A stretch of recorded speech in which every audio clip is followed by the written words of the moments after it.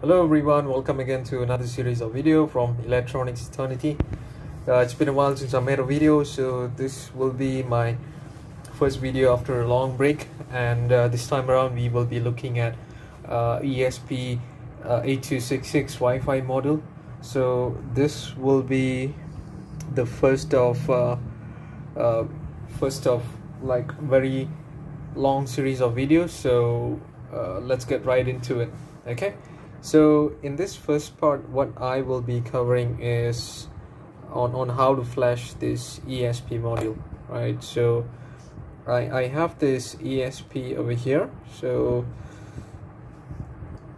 it's the usual ESP module, nothing different about this, right? So just one piece of advice as usual, I would always suggest you guys to get your electronic components from a reliable vendor so that you can get support when necessary. All right, so for this module I got it from a local vendor here in Malaysia.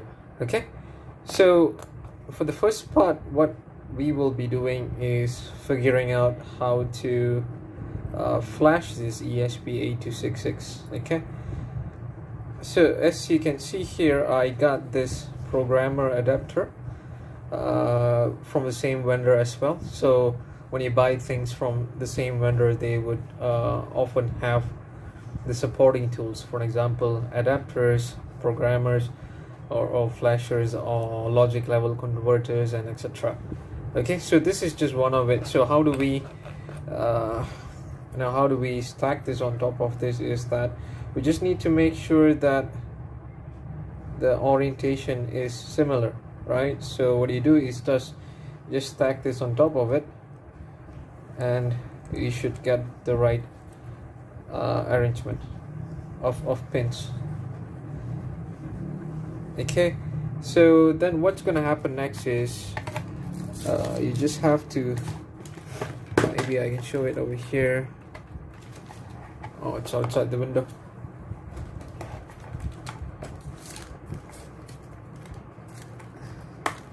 So basically this is my USB hub, right? So you just plug it in, and you just plug it in like this, and it will light up.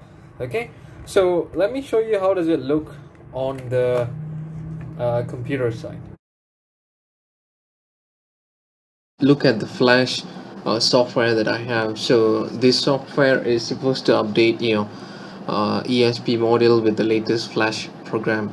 So in case if you have any problem using your existing ESP module, you can try flashing it and see how it works. Okay, so let's get into it. So this entire folder is provided by my vendor. So I hope that when you purchase this, you purchase from a reliable vendor and they provide you documentation, and hopefully they provide you softwares that will help you to flash your ESP module. Okay, so this is what I have, and this is the program that is supposed to flash my ESP module, and I'm gonna have to click OK for this, and this is the tool that I have. Okay, so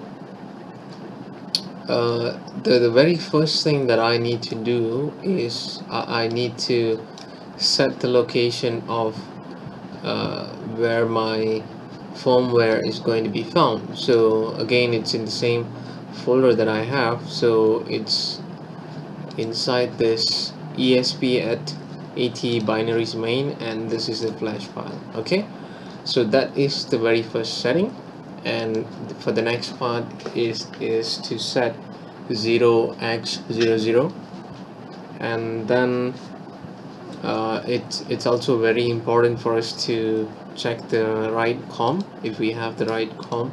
So one way you can do that is to open device manager and look for it in the ports. Okay, so let's find the port. So I have this, it's quite obvious that this is the one, so let me prove it to you. So I'm going to just plug out that ESP adapter, and then I'm going to plug it again, and you can see that there will be a new port detected, and that will be this COM14.